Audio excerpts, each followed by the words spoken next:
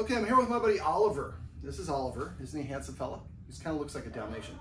In this video, I'm going to go over some tips and tricks you can use if you have a dog that's a resource guarder. Now, Oliver is normal. A dog can guard a person, place, or a thing. I've worked with one dog, it guarded the air around them. That was very hard to figure out. Now, when a dog is guarding, they're worried they're going to take their stuff. The worst thing you do if your dog is a resource guarder is actually take their stuff away because you're validating everything that they want. So when we have a dog that has a resource guarding problem, what we want to do is we want to change their emotional response as from a worry that somebody's going to take something into recognizing that when people get close to this thing, I'm not going to lose it. Matter of fact, my situation is going to improve. All right, so he's not actually doing it now, but I'm going to pantomime as if he was. Now, when I'm doing this, because of the orientation of the room, you're probably not going to see my head as I walk over there. That's okay. You should be able to hear what I'm saying. So we're going to invite Oliver. Come here, buddy. Oliver. Come on. Come on. I know, but you got to get up here so everybody can see how handsome you are. Come on. He works in Hollywood. He needs a motivation. There we go. There we go.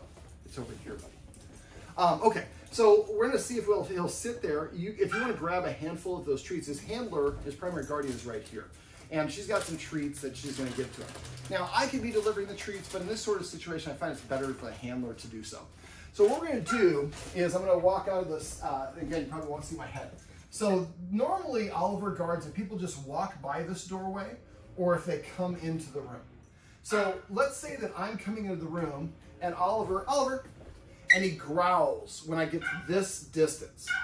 Now I know this is not your situation, it's the door, but just for illustration purposes. So I would take note, I'm about 8 feet away from Oliver. He's indicated to me that he's uncomfortable. So I'm gonna turn and I'm gonna walk away and I'm gonna leave the room so that he can kind of relax. Once he's relaxed, and let's say, we're gonna use this, hopefully you can see this on the floor. This is my mark of where he growled before. His growl is not aggression. His growl is saying a warning. I don't feel comfortable with you at that distance. So that's the distance he growled. So I leave the room, and I'm going to come back in, and he would be looking at me. Oliver, Oliver. And then the guardian's going to say yes and give him a treat. I'm going to turn around and exit. Now, in the perfect world, I'd like to approach from this angle, then this angle, then this angle, but the way that the room is set up, we can only have the door. So I'm going to come here, and I'm going to stop 1 or 2 paces behind the place where he indicated for the first time. I would either throw a treat or you give him a treat. Then I turn and walk away, go out of view, and come back and repeat it. So I'm just going to continue coming back to this spot that's about 2 feet away. And so what I'm saying is when I come in, I'm not moving far enough into the room for you to feel that you need to warn me. And we're going to provide a positive. So the positive is coming at a time where he's not warning. Then eventually I go this closer and then I exit the room. And eventually I'm walking here. And eventually I'm going to be able to walk up all the way and I'll probably be able to give him a treat, provided you feel safe. Now, when a dog is guarding something, it will bite anyone, including you, if it's your dog. And so I've got a lot of people like, oh, he'd never bite me, and then they do. It's a primal instinct that they go through because when they're wild, they need to protect the resources. That's food, that's their fuel. They need that to survive. We've domesticated them now. They don't need to do this, but there's just kind of a carryover.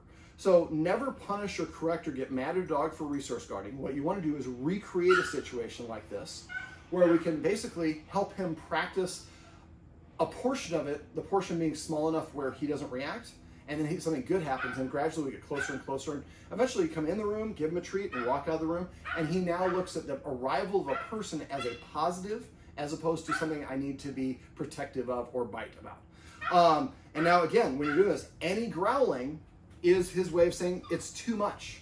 If you're doing this properly throughout the practice, it should look like there's no growling and the dog's completely fine. If you get stiff or tense or growls, we're getting greedy, we're asking for too much. Now this is, I talk a lot about the roller coaster. I don't like riding roller coasters. But if I ride a roller coaster, I probably burn like 200 calories in 5 minutes or a minute or how long the roller coaster is because of how intense the experience is. If you're doing this right, it should look pretty calm, but it is pretty intense for the dog. So I usually recommend doing this in like a 1 minute practice session, then give them like 2 to 4 minutes of a break and then another minute practice session. So maybe you just do it a couple times throughout the day instead of repping. A lot of people go too much. And if we rep too long, he's going to get agitated and his growl maybe would normally come here, But now it's going to come way over there because he's overly agitated and overly stimulated. So it's better to be conservative, go slowly, and have good progress. We want to stack one good practice experience with no growling on another one with no growling and another one. And after a while, the dog's way their brains are worked, I just forget to do it. It's just not something I do anymore. And after a while, then people can walk in the room. And the other thing is it's not intentional for the dog. A lot of my clients, they think he's being a jerk. It's hysteria. He's not thinking about it at all. So it's just a natural response. So no punishment, no correction, no getting mad. When it happens, people get frustrated. Oh, it's happening again? Sweet, it happens again. We're going to get another opportunity to make it better. Now the problem is if it happens and you're sitting there and your treats are over there or downstairs, you got to recreate so much stuff. So in this room, we don't really have one, but maybe I'm sure there's a cabinet or somewhere we can do it. Or just you come in here and you have your treat pouch. But I'm guessing sometimes you're in here and he doesn't resource guards. Yeah. And so you just never know. So I would just have maybe a little ramekin or something. Every time you come in, you have a handful of treats so you can rep this 5 or 10 times each time it happens. The more you rep it, the easier to get. Oliver, come here, buddy. Well, this is my buddy Oliver sitting. This part where you sit, yes. And these are some tips and tricks you can use if you have a dog that likes to resource a room in your home.